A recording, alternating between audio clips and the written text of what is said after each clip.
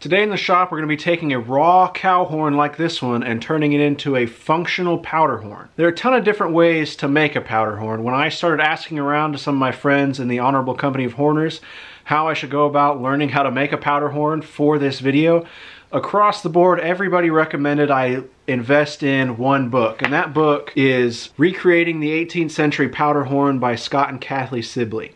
This book is relatively small, it's inexpensive, and it provides a great overview of start to finish creating your own powder horn. Now what we're doing in the video isn't going to be what you're going to find in the book. You need to check this book out. It's out of print currently, but you can still find used copies online just about wherever you find books. I picked up this copy. It was used, but really it's like new. There's no folds or creases or dents anywhere. So I really recommend checking out this book. It's a great resource for getting started. There are other books that we'll talk about in a later video about recreating different periods of powder horns, but this is the go-to source for learning how to construct your own powder horn. When you pick out your horn, you're going to realize that it's not like the Hawken kit or the leather that we used for the bag for the kit. It's hard to hold on to, it's round, it's curved, and it can be kind of frustrating when you're trying to hold it and work with it. There are two things that I recommend making yourself or trying to get a hold of, and the first one's really simple. The second one's going to take a little more work, but the first one is just a wood, not really a board, but kind of a wood rod like this with some heavy leather put over it. We're going to set this into a vise on our bench, and this is going to provide us a stiff post that we can push the horn up against and push into to work the horn. The second is a board that I've worked down some and added some leather to, and with this I'm able to kind of press my horn onto and have a way to hold the horn as long as I'm pushing into the board, like so. We're going to use both of these kind of interchangeably depending on what was more comfortable when it comes down to working the horn. Sometimes it's easier to lay it flat on the bench on that leather, and sometimes it's easier to have it up facing me where I can kind of see everything and really get around it with the tools that I'm using. With a rough horn like the one that we're working on, the first step is going to be to clean up the horn. We want to remove all of these scratches and dirt and get down to a nice, clean, polished horn. To do that, we're going to use a series of rasps, files, and card scrapers or cabinet scrapers. This is going to slowly work that rough exterior down until we get to a finish that looks like this. You can see here the horn is clean. It's got a much different color now. We have kind of this white and this brown here, and we have a little bit of kind of a translucent yellow here, and it has a nice even finish. So that's our goal, is to take our rough horn and turn it into this polished, ready to go horn. Getting the horn down to a polish like this helps us define the shape that we're looking for. This horn here is really rather blunt and fat, and with some simple work like we're going to do, we can really turn the shape into something elegant and sleek, really turn it into a work of art. So the first thing we want to do now that we have the horn cleaned up and ready to move forward is we want to measure the cavity length or the cavity depth inside the horn. Because this tip of the horn is probably solid, we don't know where this cavity stops, and we don't know how far we need to drill in to get to the cavity to form our spout. The cavity depth that I'm talking about here is going to determine a lot of where our spout is, and then where our spout decorations and our spout shapes and carving and engrailing are. So I've got a spool of pretty flexible wire here, and what I'm going to do is just measure down in the horn. I'm going to kind of bend the wire a little bit in the shape of the horn. We're going to run that. I'm trying to look here, and I'm pressing the wire in so that it's running up against this back wall of the horn, and the wire is making contact somewhere up here. The rear end of my horn is pretty thin. It's been broken up quite a bit, so I'm kind of grabbing the wire where the horn is shortest, just so I'm working with a safe length here, and I'm pulling that out. So with that, I'm going to line the wire up and connect the wire, or hold the wire here, to get a visual idea of where our cavity stops. And that's a direct from the inside to the outside measurement. So I'm going to grab my pencil here and mark where the end of that wire is, right there. And it's really a lot farther up in there than I thought. So now I'm continuing this line all the way around. So really, we don't have to drill through a whole lot to get to our cavity. So what we want to do is think about our drill coming in this way and mark off a point here that is fairly straight so that we can get through from the new tip of our horn back into the cavity. So I'm going to kind of mark right here as a rough idea of where we should cut the horn tip off to drill for our spout.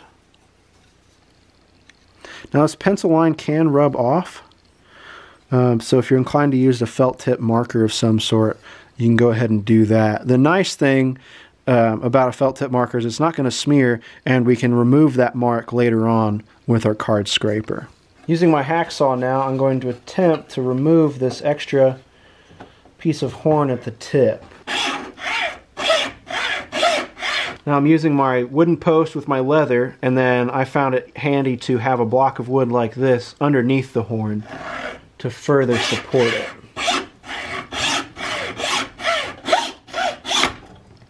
Okay.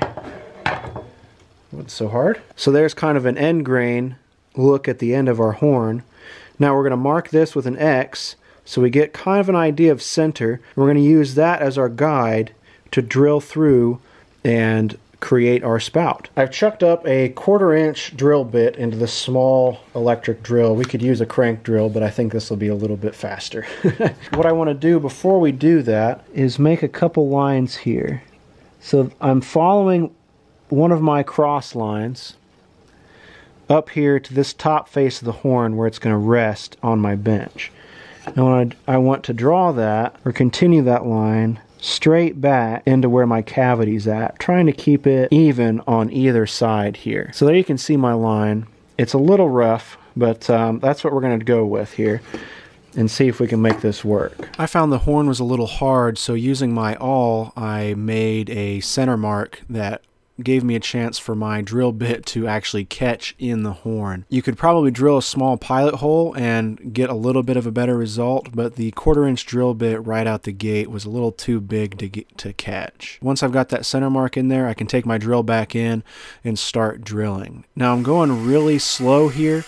I'm barely pressing on the trigger of the drill. So I want that to catch, but I also want to make sure that I'm going in straight. I noticed about halfway through I was a little crooked, so I was able to pivot my drill a little bit before continuing through the horn into the cavity to get a nice hole that was fairly centered in the end of the horn. Okay. Not too shabby. Wow. That's pretty slick.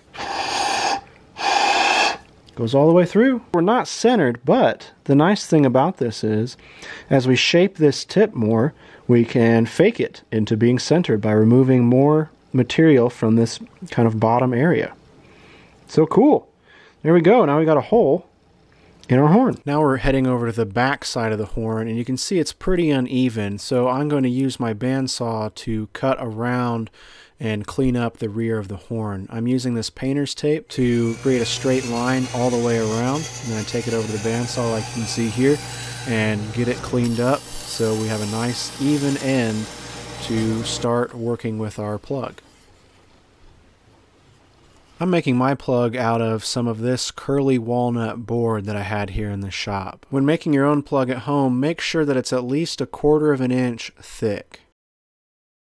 I'm checking out some of the curl here with some water just so I can see where I can get the prettiest plug, and then I'm setting my horn on top and tracing around the horn with the pencil. This isn't going to give me a precise measurement for my horn, but it gives me enough that I can cut the plug out and take it over to my vise and start slimming it down. I'm using a rough rasp and file to get started with this, and I'm checking it against the horn after a few strokes all the way around. So I'm counting about 5 strokes in one spot and then rotating my plug and then checking it against the horn. I don't want to go too far and have to start this process all over. So take your time and work around the whole plug very slowly. For troublesome areas, mark the area that you need to work on with a pencil and just remove enough wood in that area to get rid of the lead. This is going to keep you from overworking the plug, and it's going to help you make a more precise plug.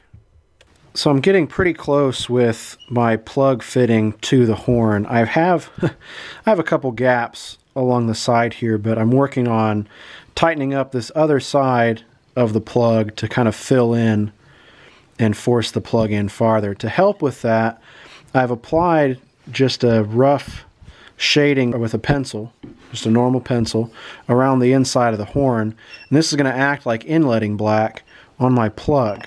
So I'm setting my plug in here and pressing it in, trying to rock it back and forth to leave that carbon marking, and then I can pull my plug out and look here, and all these dark spots I'm going to go after with a real fine file, just enough to remove the pencil lead from that plug. And already I've got about twice as many little dark spots here as I did when I started this process, so we're really close to getting a final fit on the plug.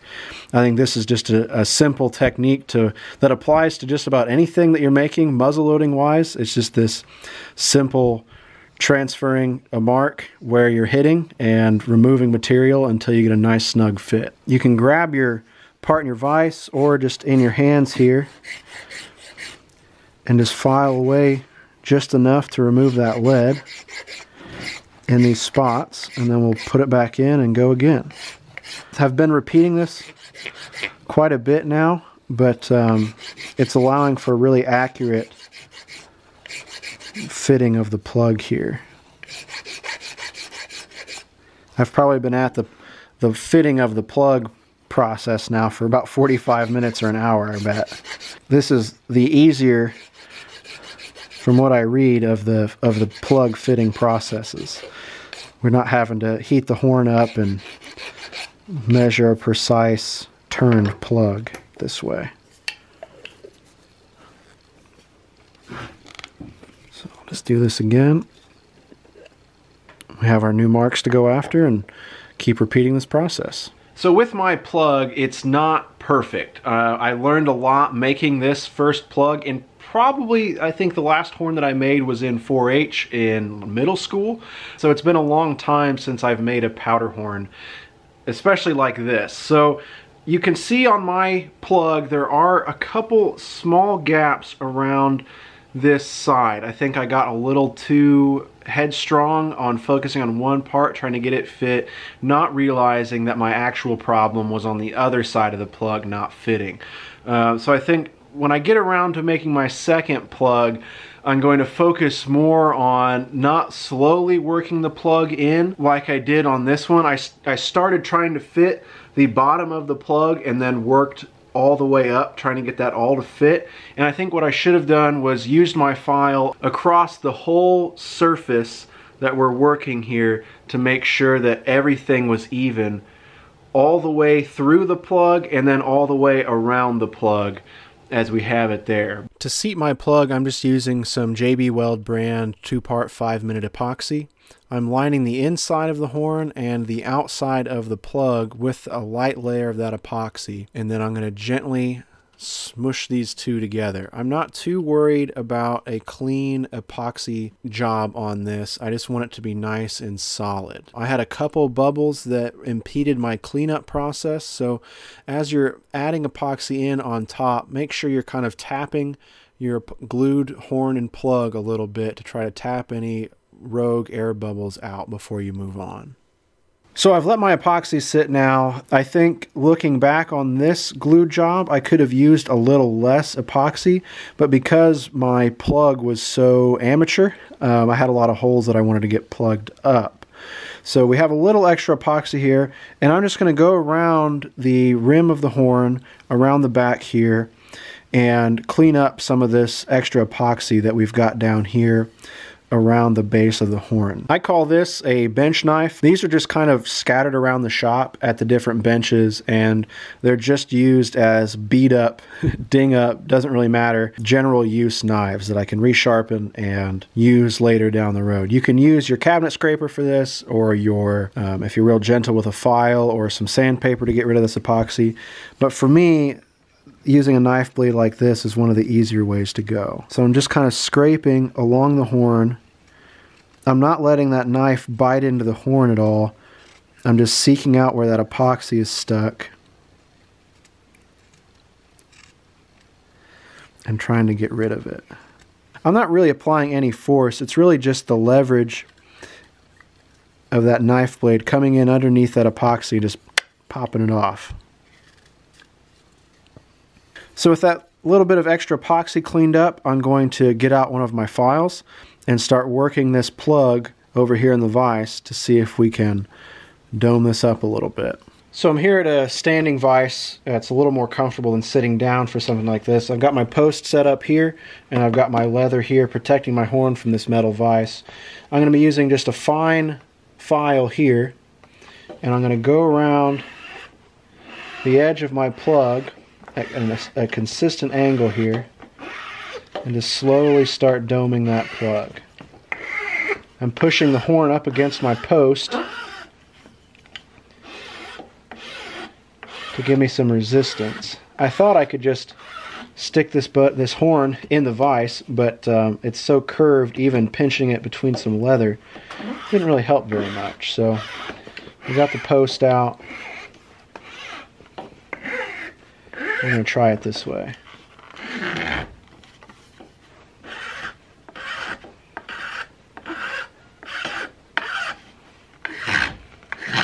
As I'm working this, you'll notice I'm getting a full stroke out of my file, and that's something really important just as general filing practice to get used to, is starting your stroke up at the tip and going back all the way down your file. That means you're going to get the maximum efficiency out of your tool. And for something like this where I'm just looking at removing material and I'm not in a small space and I'm not confined by anything, it's just a good place to practice some of your filing techniques. Now I'm getting into a point here where the tip of the horn is running into my vise over here, so I'm going to pull the post out and just work the horn on the edge of my vise over here where I'm not bumping into the vise, and I can grip the horn off the vise over here. And by leaving my jaws open a little bit, as you can see there, it gives my horn a place to rest in that vise. With this leather, I'm still able to protect it, but I can push down on that leather, kind of lock that horn into the vise a little bit as I'm using the file. Now, on this horn, you're going to see that it really starts to clog up your file a lot sooner than working wood with your file would. So we'll get our file card out and clean this up. As long as you go slow and are conscious of the angle of your file here as you work your plug, you should be there in no time. After I've got my plug domed, I switch over to some sandpaper and I start rough and start working my way up the grit levels until I get up to about 600 grit or so, and then I kind of polish it off and burnish it a little bit with some real used up sandpaper to get the finish that I want. There you can see the finished dome on this horn plug. It's not perfect, but I think it's good enough to start moving on. To get an idea of what our finished plug is going to look like, I'm just going to add a little bit of natural Danish oil just to bring out the curl on this walnut and get a sneak peek for what's coming. If at this point you still see some file marks or some scratches from your sandpaper, don't worry about the oil that you've just put on it. Wipe the oil off, get back in there with your sandpaper, and start to clean that up. We don't want any of those real geometric file marks in there, and we don't want any marks that are easily identified as sandpaper scratches to be super visible. So take it back, start sanding again, and you'll be happy with a nicer finished plug if you go back and clean that up. Back at the spout of the horn now, I'm going to make a new strip of tape to give me a nice guideline so that we can cut and establish our spout tip. I'm just cutting this painter's tape in half. I don't need it to be full thickness, and I'm wrapping it around the horn using the top of the tape towards the spout as my mark for where I want to establish this change in shape of the horn. I'm using my hacksaw here to establish this initial line all the way around the horn. Now, because this is so small and so round, be very slow and very patient with your hacksaw, cutting just a little bit at a time as you rotate around your horn until you get an established line all the way around. If you go full force right off the bat on this, your hacksaw is going to skid around and it's going to mar up your cleaned up horn, and it's going to make more work for you down the road that you're going to have to go back in and clean up. I'm not cutting down very far in the horn, just enough so that we have a groove that we can line up with our file, catch with our file a little bit, and start working that horn.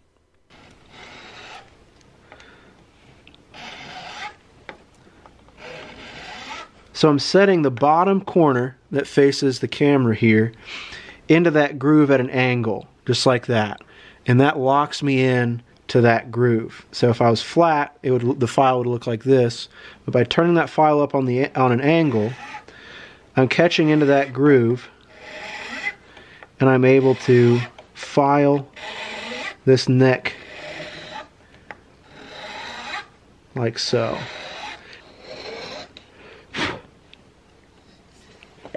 And we're already making progress there, so I'm going to change the angle on my file a little bit.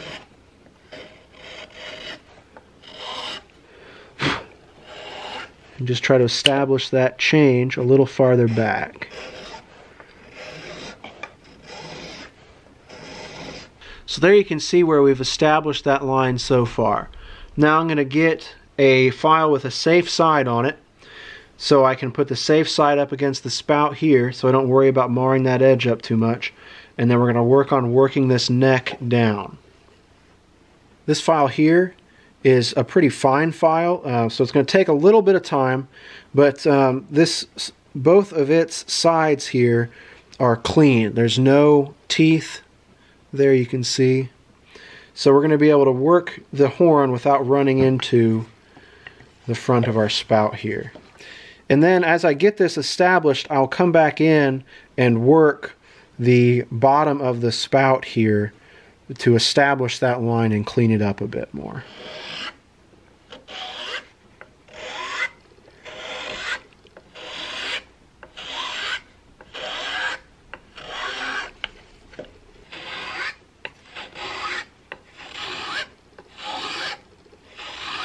So I have shaped my neck a little bit here with a combination of the files and the scraper, and I've got the silhouette pretty close to where I want it to be. Now I can take it a little farther, but I'm noticing, especially kind of back in here, I'm starting to be able to see through into the interior body of the horn.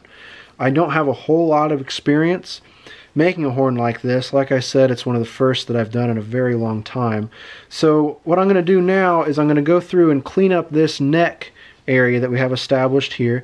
There's a little bit of frills and a little bit of dust in there from working the neck. And I'm going to clean that up, get that established, and work this tip just a little bit and try to even it up some and make it a little more slender than it is now. Right now it's real similar to the diameter that I have at the neck here. I'd like to change that up just a little bit to get some variation there. And then when I get this cleaned up, I'm going to take another look at it, and we might do a little bit more scraping.